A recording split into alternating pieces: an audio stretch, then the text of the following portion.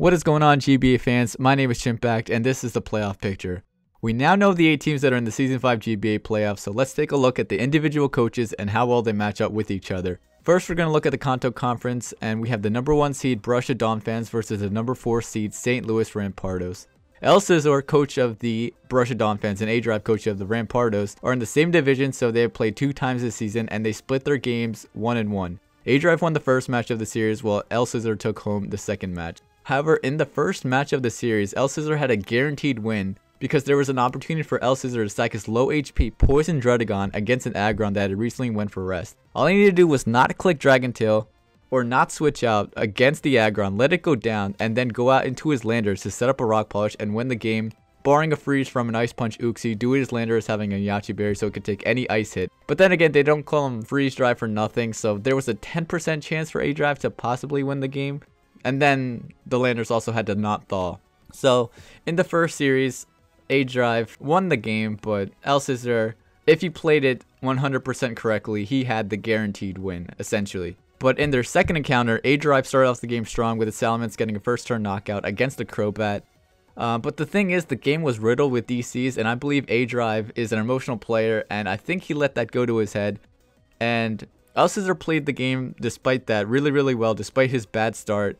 He limited the switch-ins for the Salamence, and he eventually forced the Salamence from A-Drive to go for a Draco Meteor on a Druddigon, which allowed him to set up a Rock Polish sweep with his Landers. So, in the first game, I believe that Landers should have won the game, and in the second game, the Landers did win the game. So this is a really tough matchup for A-Drive just because of the sheer threat of Rock Polish Landers. Although A-Drive has his own team killer in his Salamence, it can easily be revenge killed and it's much more difficult to set up if it is a Dragon Dance variant due to the Azu that he did bring in game 1. El Scizor brought Azumarill in game 1 and the Sucker Punch Absol that El Scizor has. One thing we haven't seen from A-Drive all season is an all-out offensive team that supports his sweepers. Through the use of Light Screen and Reflect, he has Smeargle, which can set up the hazards. He has the Uxie, which can set up the Reflect and Light Screen. Also has the Memento for the Salamence to set up some Dragon Dancers.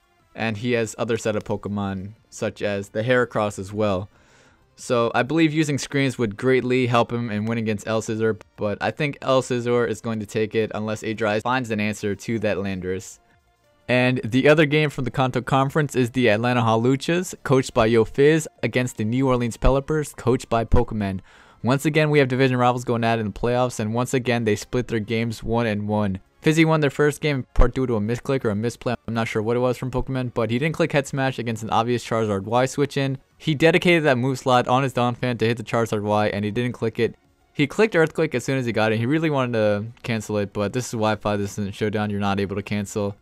And he allowed the Charizard Y to come in unharmed, and Fizzy just rode the momentum. He got a kill with the Charizard. And in the late game, he was able to just win with Stoutland and Sand because of the momentum that the Charizard Y provided him. In their next game, it really looked like Fizzy didn't want to win. He brought Agility Venomoth as opposed to Quiver Dance, Baton Pass, which is allowed in the GBA. I understand where he was coming from because Agility works well with the Tyranitar that he has, which is Dragon Dance, so he doesn't need to Dragon Dance too many times. And he also has the Belly Drum Chestnut, which provides the speed because he has a Citrus Berry instead of a Salic Berry, which Belly Drum Chestnut usually runs. But the Chestnut actually had a chance to win against the Raikou because the Raikou, it could have lived Specs Raikou's Hidden Power Ice, I believe. Because he took an extra sensory and was at over 50%, so he's able to take an extra sensory and Belly Drum damage with the Citrus Berry, and would have been able to sweep the rest of his team. But I guess he didn't want to risk him being Expert Belt extra sensory, or maybe it was a low roll or something like that, but or even Specs, of course. But he didn't make that play, and he eventually he didn't have enough offense on the team. He pretty much only had Belly Drum Chestnut, Dragon Dance Tyranitar, which isn't really that reliable, and Stoutland, which isn't reliable when you're using Dragon Dance Tyranitar because it's either Tyranitar that's going to die and you don't have a lot of sand turns left with Stoutland, or T-Tar just doesn't do enough and Stoutland has to do too much work. So he really didn't bring a lot of offense and he got punished for it. So in this matchup, I think it's going to be decided on how Fizzy deals with that Raikou, because he only really has 3 Pokemon to deal with it, because I don't think that Fizzy is going to bring Heliolisk into into a Raikou, even if he brings it into the battle. He has Tyranitar, Garchomp, and Chestnut, which are the only Pokemon that can take a Thunderbolt and reliably damage the Raikou back.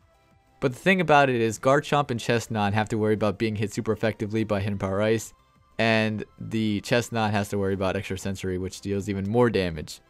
But I think Fizzy can definitely take this win by putting pressure on Pokemon's defensive Pokemon with Garchomp, so that he softens them up for a Stoutland sweep, which is how he won the first game. So it'll be interesting to see how this game goes, but I think Pokemon will win this one.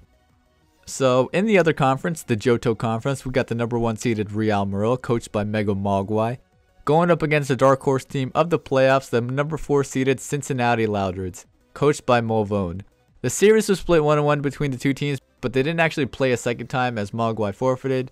I believe he was already clinched a playoff spot, so he didn't really need to play. And the thing about Molvone is that he is on a 4-game winning streak, so the only person that has a better winning streak going into the playoffs is the number 1 seed overall in the playoffs, which is the Borussia Dawn fans. So Molvone definitely has a lot of momentum going on for him, and Mogwai, I don't think he's played a lot of games near the end of the season. So in the first game that they played, the first and only game, Mogwai made a very aggressive play by grass knotting a Weavile as Gastrodon switched in, which ultimately won him the game because he knocked out the Gastrodon so that his Scarf Greninja with Surf was able to sweep the rest of Molvone's team. And in their first encounter, Molvone was unable to get up any hazards and was pressured by Mogwai's aggressive plays from the start. So in their rematch, I'd like to see Molvone put priority on setting up hazards. I really think Molvone's offensive Pokemon are the best in the league by far, and having an offensive battle with Mogwai may be the best bet that he has to win against him. So something like a Custap Berry Fortress lead with Stealth Rock and Spikes might be what he needs to get the edge in that type of battle. And the last matchup of the playoffs is going to be between the Boston Red Sox, coached by Superblah, and the San Francisco Arcaniners, coached by Sceptile MC.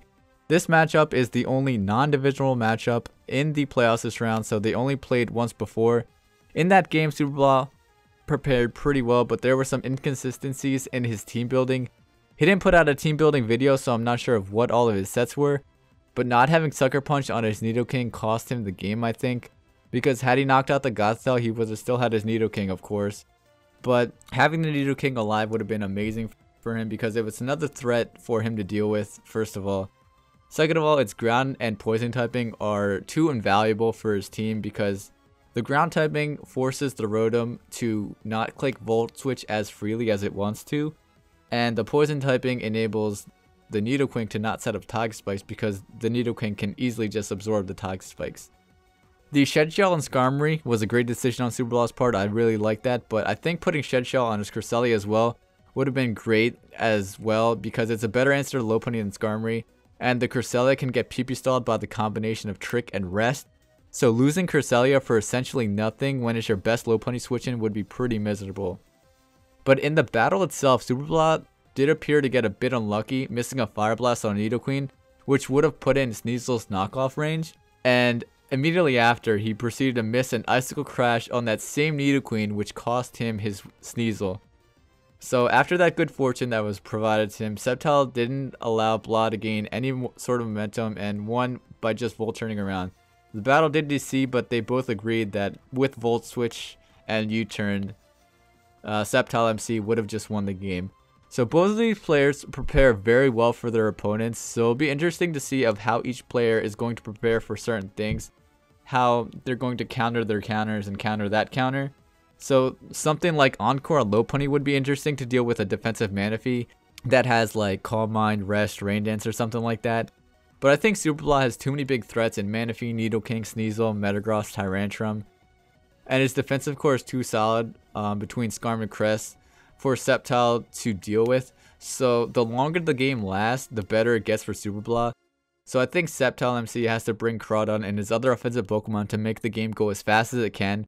Otherwise, he has to hope he gets as lucky as he did in the first game to be able to pull out a win. So I think in the playoffs, Superblah is going to get the W against Sceptile MC. And that's going to be it for the playoff picture. Let me know who you guys have winning, and I'll see you guys next week for the conference championships. Peace.